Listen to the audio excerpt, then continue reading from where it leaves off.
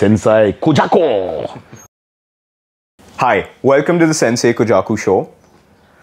We get a lot of questions from viewers who send us emails with lots of personal finance questions on money and life. And so I thought, why not do an episode with an expert who can answer all these questions with real life experience, who's experienced all these things and gone through so much in life and can answer them with a very real perspective. So Cyrus Broacha, welcome to the Sensei Kujaku show. Thank you so much for coming on. I feel a lot of happiness here today.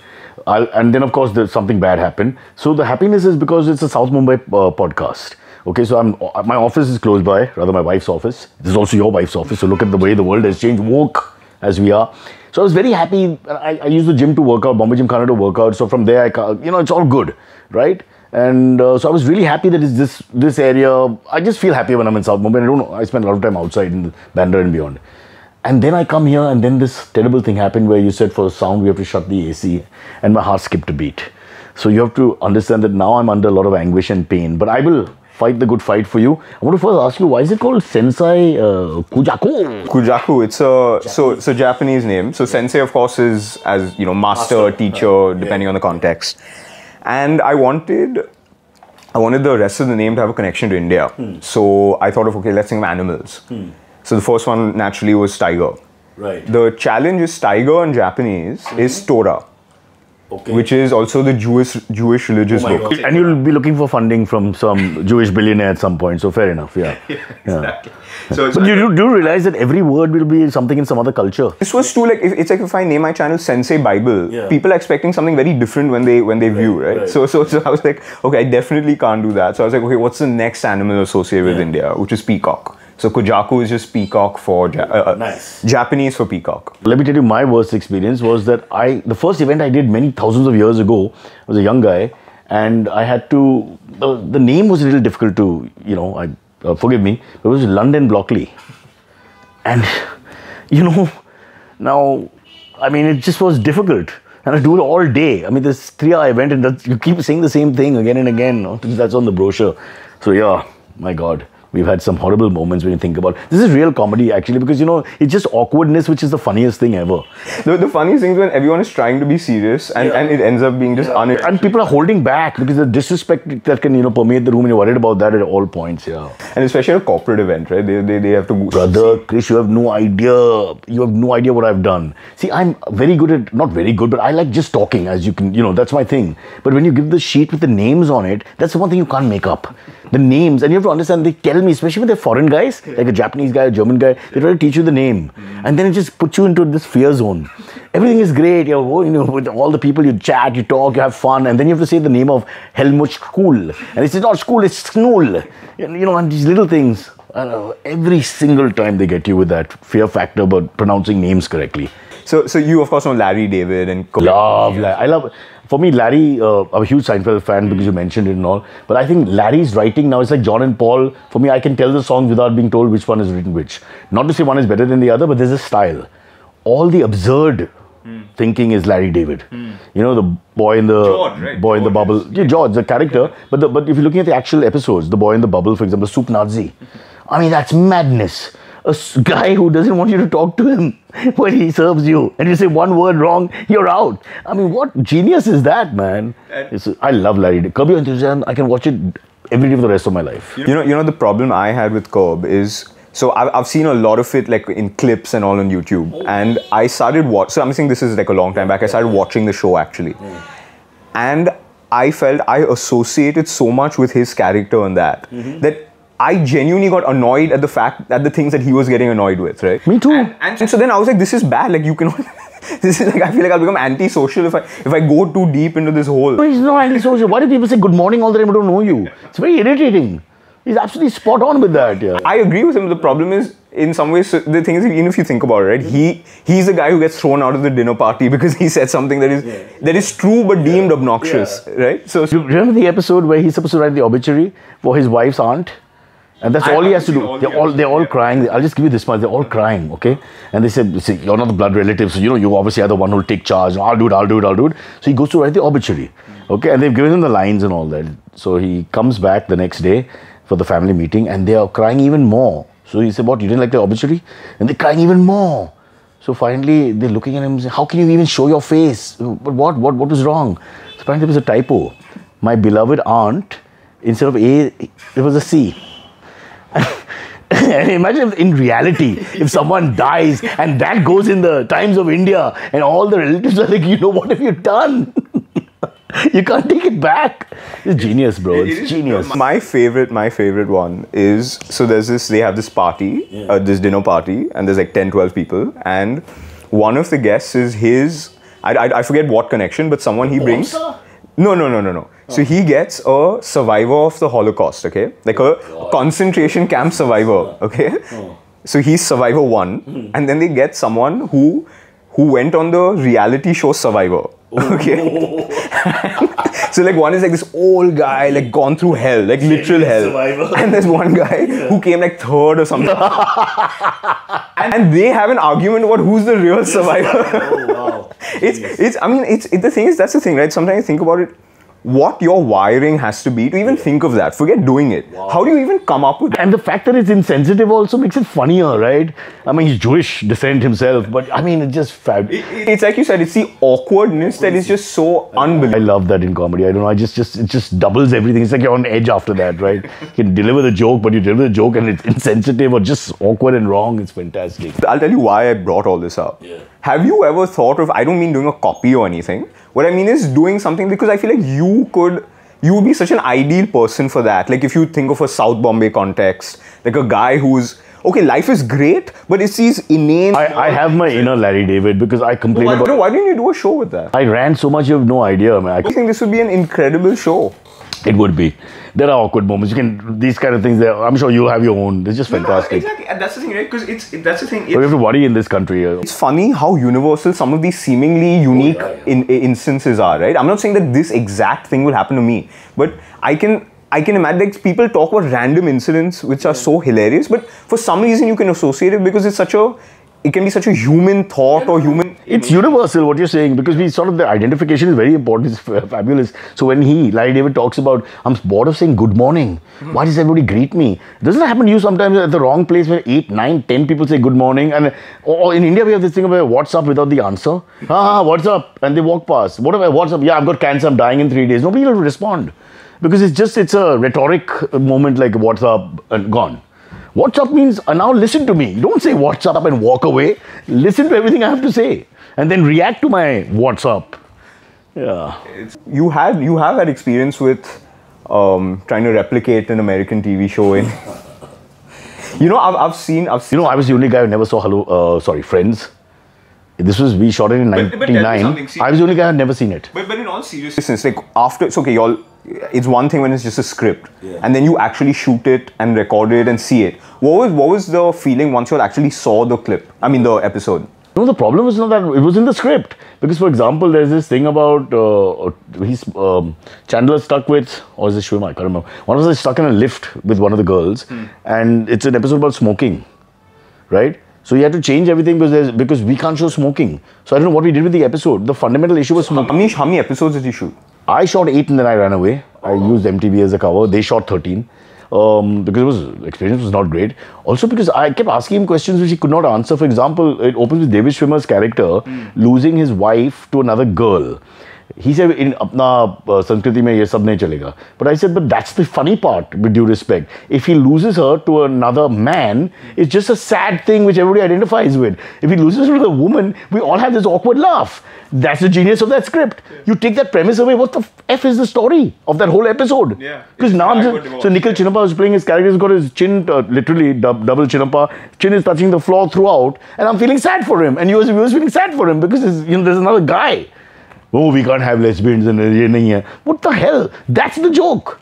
So they played around with a lot of that crap, And then, of course, American cheeky dialogue in English doesn't translate in Hindi. You have to write it correctly. It sounds really archaic and, odd. And of course, whatever. I mean, we have to blame also because we should have shown more interest. I was more interested in what's there to eat and what time do we pack up. You must consider doing a curb. I don't mean a copy. I mean, like, Like a guy going through life in Bombay and just who's generally happy but annoyed at very small. Yeah, the curve factory, we've understood Larry Davis thinking. Ours is similar. We found that identification point. So then you just take it again. The localization process will happen being in Mumbai, for example. I mean, the VIP culture, which drives me mad. I rant about it all, but I can't. I live in Malabar Hills, so I really suffer it. It's ridiculous. Our chief minister has 2 houses. They're just few meters apart. Why? You know why? Apparently, they think one has got a Panvati because the chief minister lasts in Varsha. So that should not be the official residence. It's very dangerous.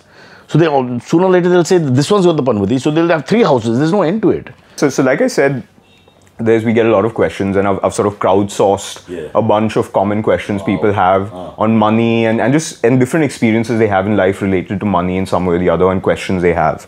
So I want to dive right in with one question that we got, in many different forms, but essentially the same question. And I really wonder if you'll have a strong opinion on this or not. I sense you will. It's the start of a new financial year, and people are thinking of their finances, and they've got bonuses, and there's liquid. Who's got bonuses? Again, after the AC, this is the second thing you've done to me today.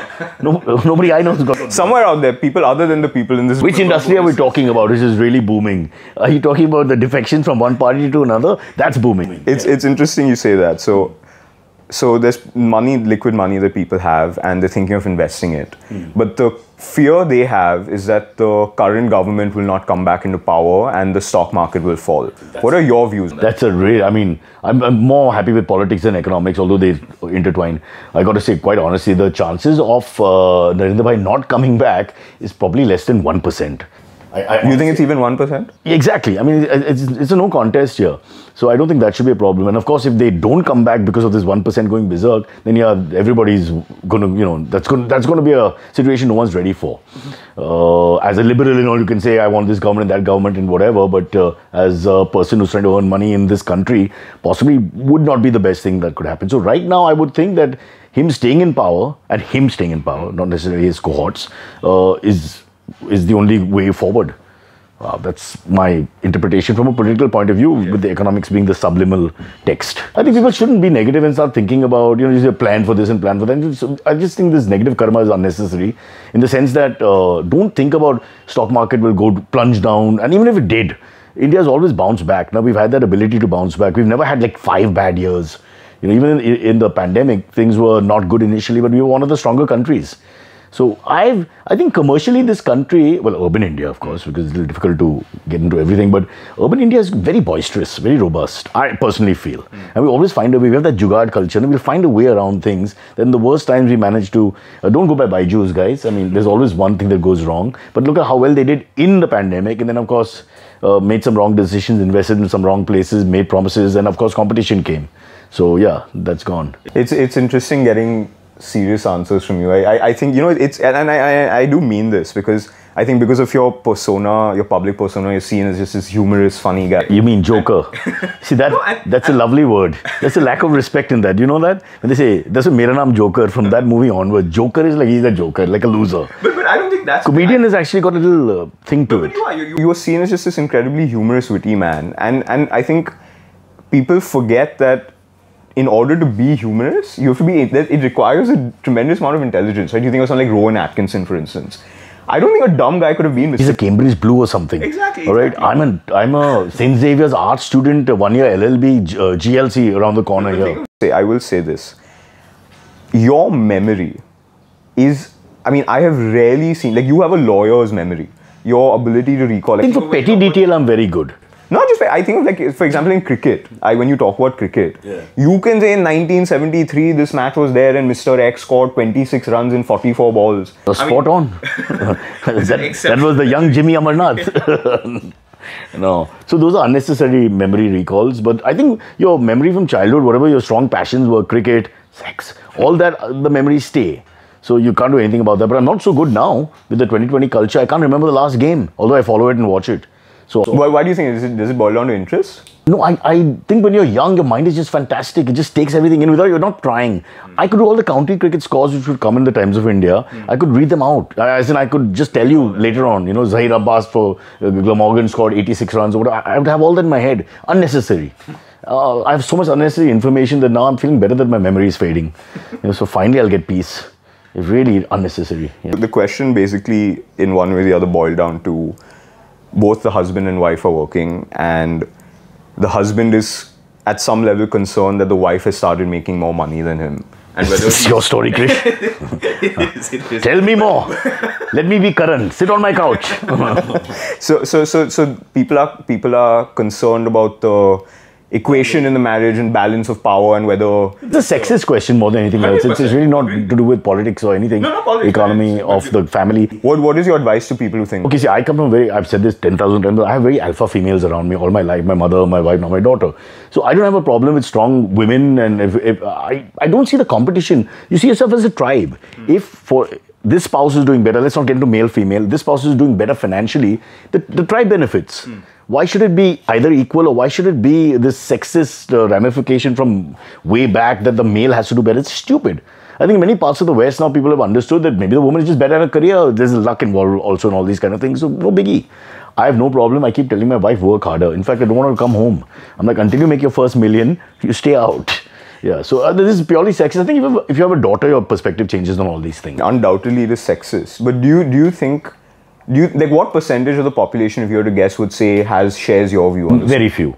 All right, this is a very male-dominated society, and no, let's not blame India. The world is male-dominated. I mean, it's very tough. The chauvinistic mindset is very strong. And please, I'm not a feminist. I'm not into woke. I hate all those labels and calling and 15 bathrooms for 18 people and all that has to end. But having said that, get off the complex that, you know, if you look at yourself as team, let's say team Kothari, and X is doing, without getting into who, X is doing better, it's the benefit of the team. You know, it pulls everybody up. You know, that's market economics. You know, one person doing well actually brings the whole industry up. It's not actually destroying the industry, as people think. So I have no problem. I honestly have no problem. I'm not just saying that. Yeah. If my wife was doing better than me, great. No problem. Who knows? She's an artist. Maybe a painting sell one day and they sell for crores. I'll put my feet up, bro. You know, I mean, I might even cut my toenails. All good. Yeah, so, you know, I agree with you. In India, the mindset is a little different, not to be patronizing, but 100% different. And I'm not talking just rural India or the Indias we're not aware of. Urban India also, where both of us come from. There'll be plenty of our friends and all that who will not share this.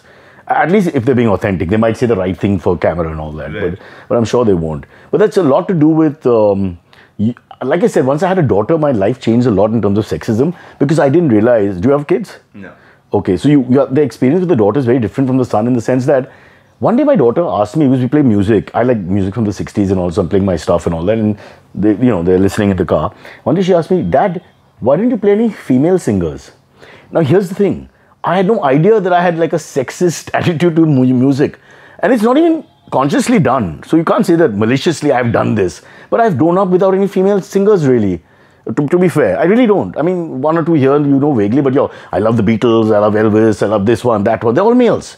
Okay? So it just caught me in my tracks. And I remember talking to someone about that. I said, God, I have no female. So I had to go and find a couple of female singers quickly and try to, you know, and the balance was ridiculous. Point being that we don't know how sexist we are unconsciously until you get caught out like that. Like we probably are more than we know the way we were raised. And you know, but the idea is to try and rectify that slightly and not be complexed about it. By the way, I'm lazy, so who gives a flying, you know what? If somebody else is making money, I'm happy to sit in my cave, watch YouTube all day. See, I'm a Leo and I love the lion. The ultimate animal. Okay, what does the lion do? He hunts once in his life. He mates a little bit here and there with all the lionesses, and he sleeps 18 to 19 hours a day, but they feed him first. That's your hero. Krish, be the lion. The bugger does nothing. And everybody, king of the jungle, you know, symbol, great, the laziest, useless animal of the world. First, he doesn't live in the jungle, because there's no jungle in the savannas and all where he lives. It's just plain land. That's where they live. And he just lies on his back all day. At the most, he may mate. That's his great thing. And he hunts very rarely. And then, of course, the end of his life is to defend himself when he dies. But other than that, what a life. 18, 19 hours doing sweet F all, and he got the best brand in Animal Kingdom. That's true. The Lion. We got clubs named after him. Lions Club Matunga, Lions Club Borivali. All because the Lion did nothing and they think we should give him a club. I mean, wolves and all work so hard. Where's their clubs? Ridiculous, man. Yeah, so I'm a big Lion fan. I got no issue with this. This is pure sexism and you're stupid. If your wife is doing... Let's look at famous women who are married. Okay, who are clearly... Like say a Margaret Thatcher. Okay, this is my generation. Sorry for the reference, but I'm just thinking powerful, obviously had more money and everything. The husband just, is happy. I mean, the classic case is Oprah, right? Oprah, but is there a marriage or that's a whatever it is? I mean, effectively. I mean, so there's no contest. Oprah and what is his name? Stanton. Stedman Graham. Oh, you're like a young lady yourself. You know all these details. So yeah, so it's. I mean, that guy's fine. The jokes doing the rounds in the old days when Oprah was at her peak or whatever. So you have all these, right? And so, what's the big deal? If it's reversed, you don't even bat an eyelid, right? If he was the Oprah and she was the whatever. But what is wrong with us? I mean, so she's a successful one. A lot of success is also to do with luck, bro. Let's be honest. You think so? In the sense that I don't want to quantify it because that's difficult to do. But right place, right time, these kind of little things happen in people's lives sometimes, and someone's career may go up, especially if they're both in the corporate line or something. It's difficult to say for sure that they're 100% this one has more talent and did better. It's possibly that particular company did better. I mean, I'm just saying that there are other factors. You can't be complexed about this. You got to back your people. The people I get on, and it's interesting when you talk to them how much of their success they attribute to luck, right? Like you said, just being in the right place at the right time. And often what happens... I would never been a VJ. If they'd done this, sorry to interrupt, the VJ hunt nonsense that started post me doing MTV, I wouldn't have even got through. You got better looking guys, they'd be more bling, they'd be dressed well. I wouldn't have got through it. I think it would have been very difficult to get that first step anywhere. But you think you got on because you have the gift of the gab? I was lucky because in the 90s, they were looking at people who were already doing plays. Radio started with us in 93. Chris, you were still a spermatozoa, I think. And I was all of 2 years old. You were all of 2 years old, so you must have been a big fan because that's my kind of communication skill. So we did. So the pool was just 7-8 of us that they would turn to for new things that were there in the television business, etc. Years later, if you go to a roadies audition, and I've run a few. I mean, there are thousands of people. How do you get out? How do you stand out? It's so tough. So I'm just saying, you're lucky. Sometimes you're unlucky. Like I can never get parking in Fountain. In that sense, I'm really unlucky. Actually, I do. I know a guy. His name is Rajan. I'll share the name with you. Take my name, take my reference. He'll organize it. The next question I have is a little more macro. Okay. And so there's this idea that there's a changing economic world order. And the US over the next century is not going to be as dominant as they were. About the neighbor? And it's not just a neighbor, it's us, it's the neighbor, it's a number of other countries. And the question pertains specifically to the US dollar. Do you think the US dollar will lose its position as the reserve currency of the world? Again, I think that's going to be more difficult than people think. And when everybody talks about China taking over US and this and that, and obviously they're good at what they do, and they seem to have more discipline in terms of the markets, because the consistency of China is a little scary. But having said that, for the last few years, it's us who have been rising, if anything. So I can't see the US not being a player. I just can't see that. People don't understand the one thing about the US. Okay, this is my observation. I might be wrong because I'm an out-of-work actor, singer, dancer. I do birthday parties at decent rates. Call him, he'll give you a 20% discount, and I'll wear pants. The US is made up of people, you've been, right? They've got lots of morons, a huge middle belt of idiots. Let's face it. But they've got a fantastic, and a lot of them are immigrants, fantastic top layer of super achievers, movers and shakers, entrepreneurs, scientists, inventors, people who change the world.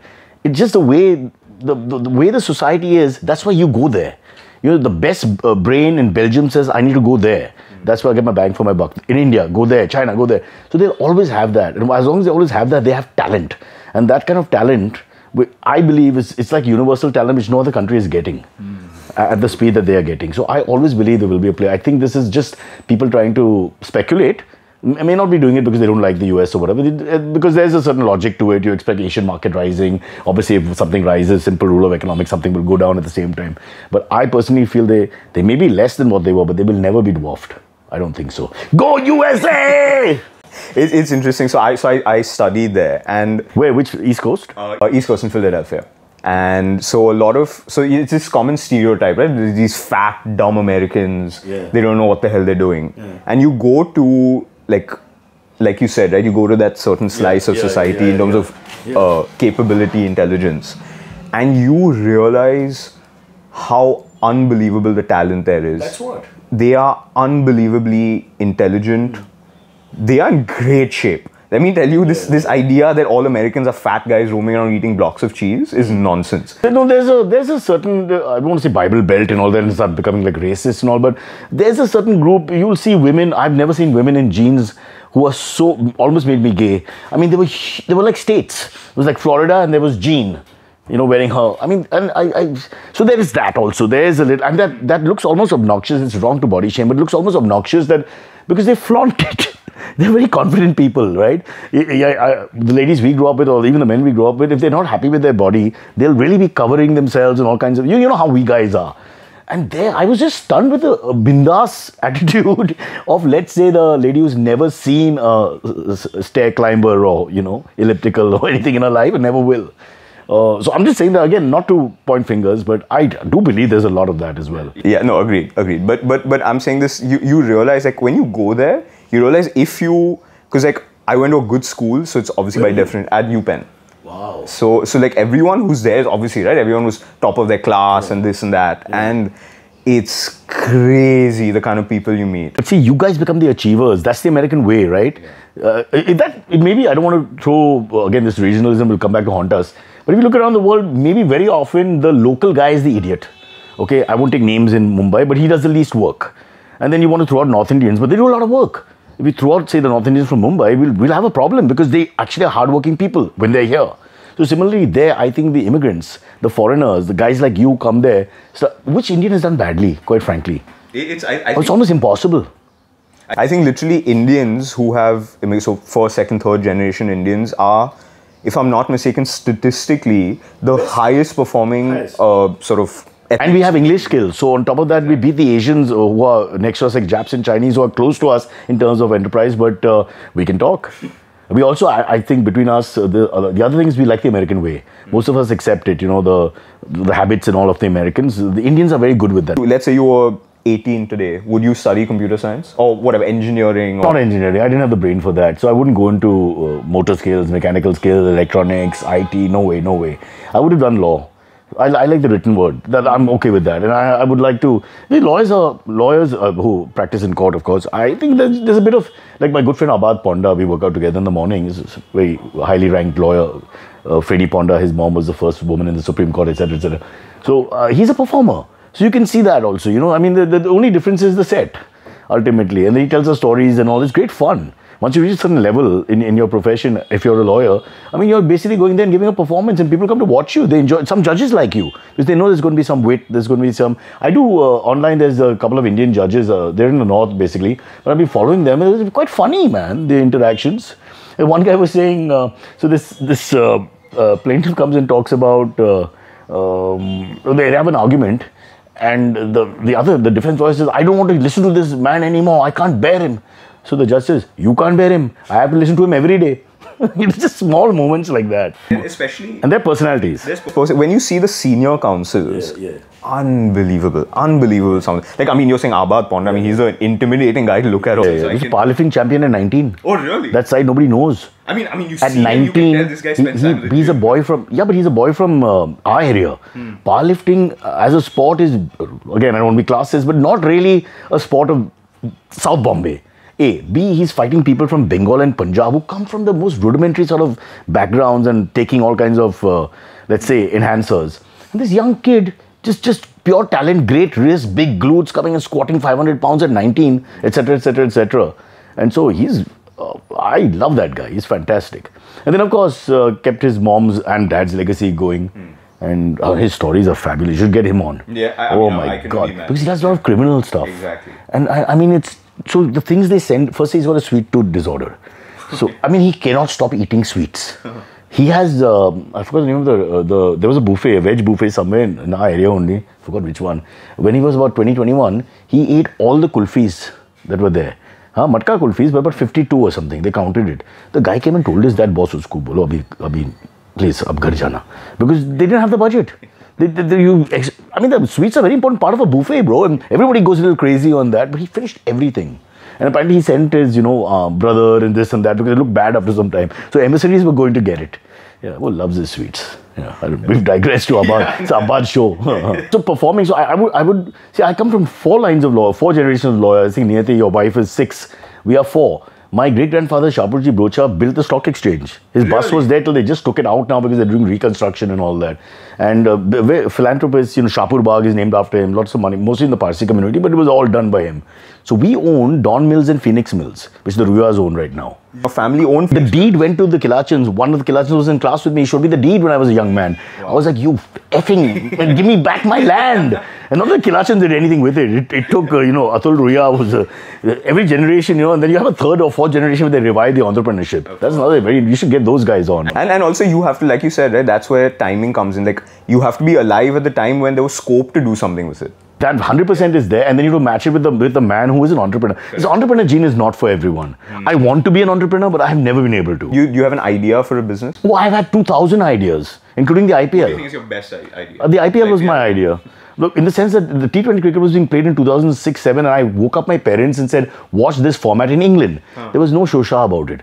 And because it was late, India time, it was like 9ish in the night. I said, just watch it, it ends in 3 hours. And we started watching it. And I said, this will change cricket completely. And why didn't I try to do more with that? Because I could see it. But someone did try and he got trampled, right? I mean, before IPL, there was ICL, if you remember. Yes, yeah, that's true. I don't know how far you would have gone. It didn't involve the BCCI, so that's fair to say. But what we don't know is that Arun Lal and Piyush Pandey, I don't know if you know, Arun Lal was an ex-cricketer of India, opening batsman with Sunil Gavaskar, and played for Bengal. Piyush Pandey is the greatest advertising man bar none that India has produced. They were classmates. They had come up with this idea before Lalit Modi, but nobody took them seriously about pushing a T20 league and all that. Having said that, give the devil his due, because the idea is there. Lalit executed the idea, which is another talent altogether. I think where I'm weak, I think ideating is not a problem. Lots of ideas come and go with most of us. Executing an idea from start to finish, that detailed, specific mindset, that dynamism that goes with it. So I'm a huge fan of Lalit Modi. Whatever you all say, put him in. Firstly, there's no case against him.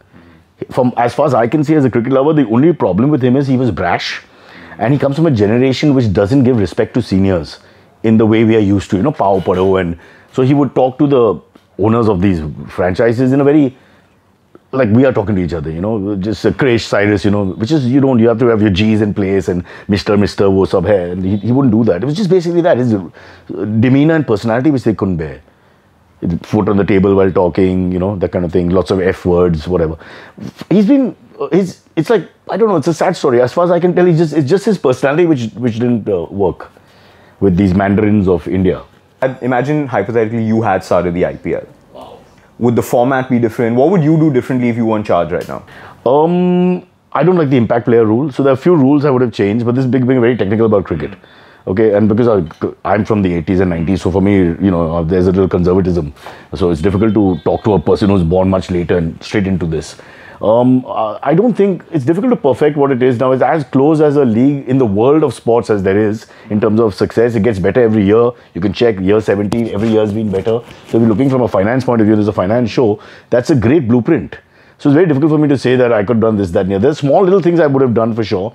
I think that 4 foreign player rule, they could have made it 5. I don't see why that's a problem, because there are a couple of the weaker teams. Punjab won, we're doing this telecast after Punjab won, but there are 2 or 3 teams which always languish at the bottom. So maybe they would benefit with a 5th player, for example. Some of them use only 3 because they just got a lot of Indian talent.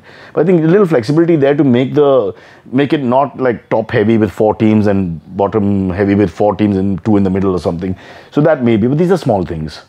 I mean, it's a super success, there's no question. It spawned league everywhere. There's the 100, there's the Big Bash. Bangladesh is almost the 2nd biggest money spinner with their league, and there are no Indian players in it. Pakistan is surviving on PSL.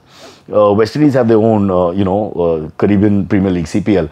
So, and now we've got USA coming up with it, the Gulf with all their money. You know what they're doing with football and golf and everything else. They might just hijack cricket because nobody knows how much money there is there. You think the World Cup in the US will, in the long term, have any effect on making it a bigger sport in that country? He's just not being able to sell it to non-Desis and West Indians and Sri Lankans and Pakistanis or whatever. So you have to go beyond our ethnicities. That's not happened. I don't know.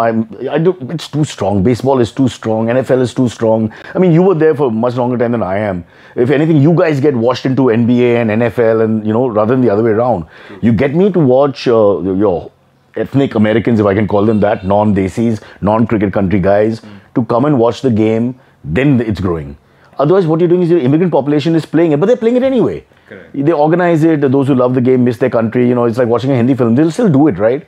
Actually, I think there is tremendous scope to get good cricketers like from Americans. No. Baseball players to play cricket. I'll tell you why. I'll give you. No, not the bowling. I'll give you I think in batting and in fielding. I'll give you an example. So in college we used to play cricket, in the sort of open areas, and so sometimes a white guy would be walking by and just out of curiosity would say, "Can I play?" Yeah.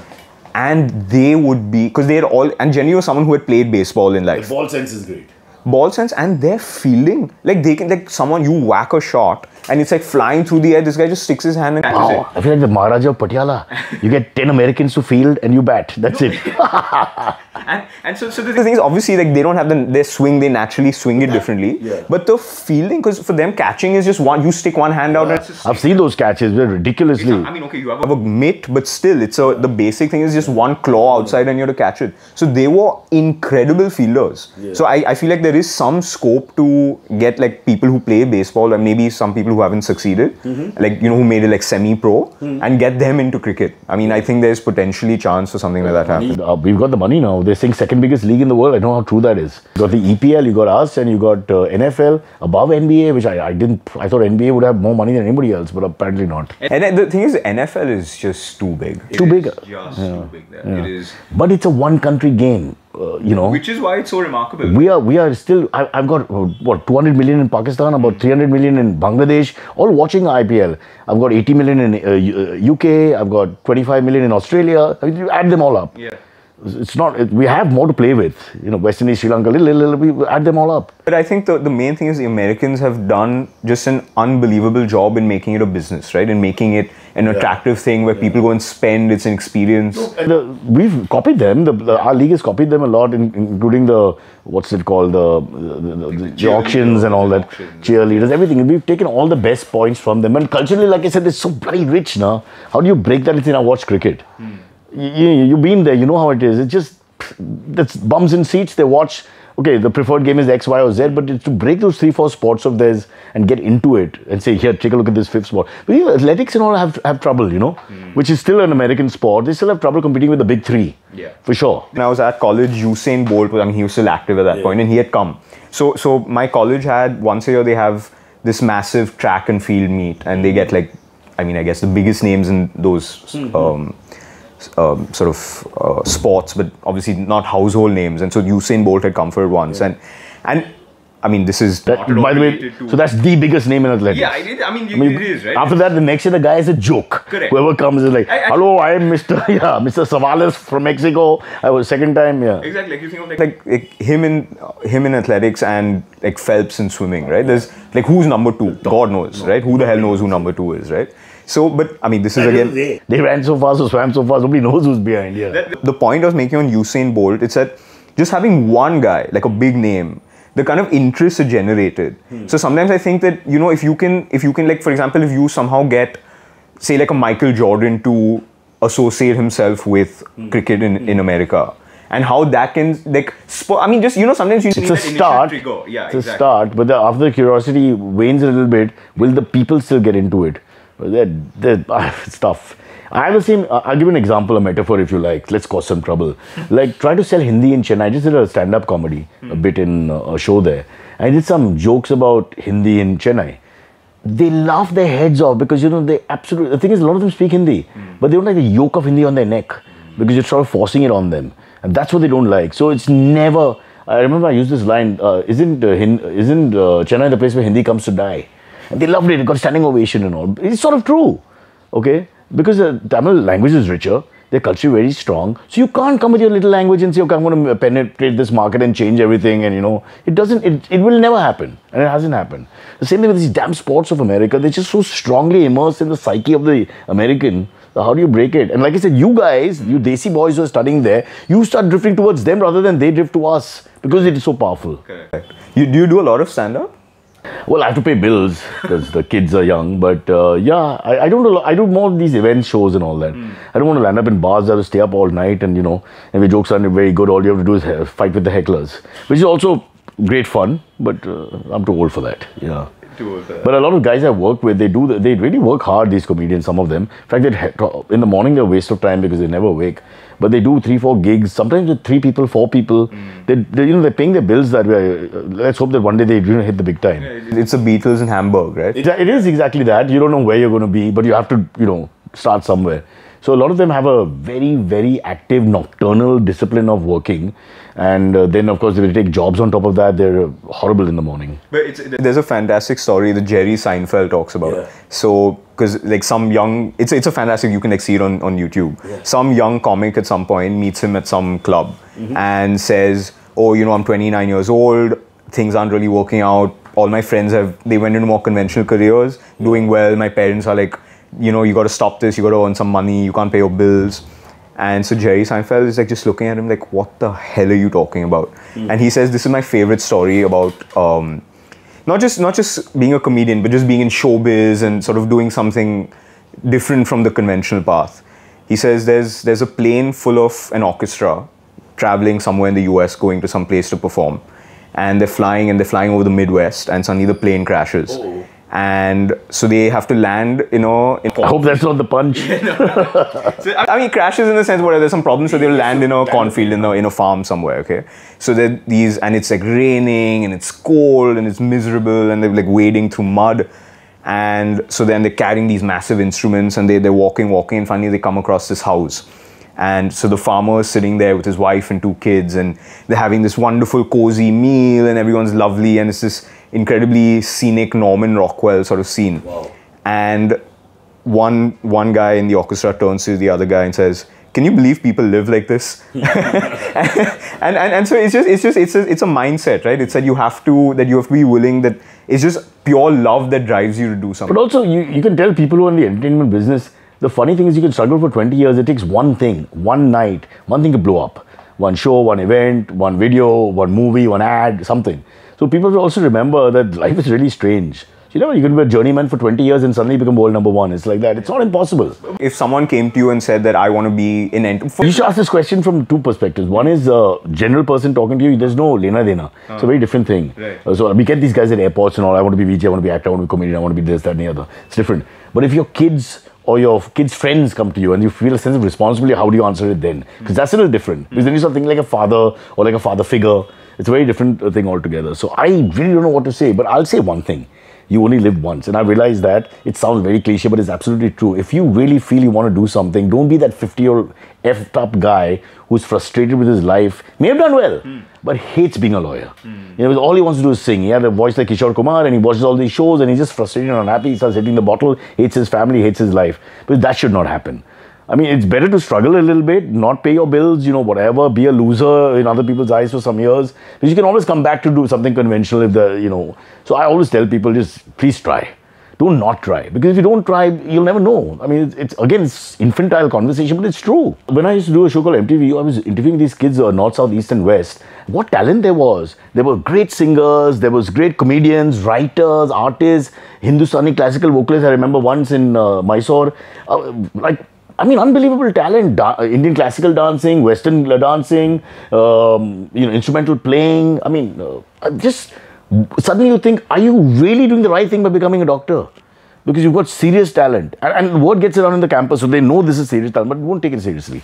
Because middle class mentality, do my medicine, whatever, and you're surgically cutting off the wrong, kidney or whatever because your mind is not in it, because you're singing some song in your head and feeling frustrated. That's a bit sad. For that, you have to blame us, the parents.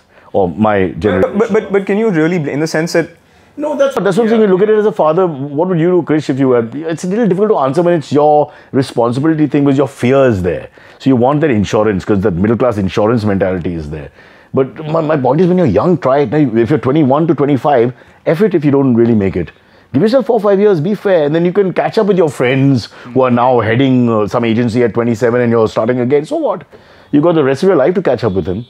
So, it's easy to say and not so easy to do sometimes with the fear of life and all that. But I honestly think when you're young and you're confident and strong, go for it. On that happy note, can we stop? Because I've got to meet another rich man. It's been my pleasure to be on the Sensei Kujaku. I hope I said it correctly. It's fine. With AI, I can make you say whatever I want now. Thank you so much. Thank you for coming on. Great pleasure. Thank you.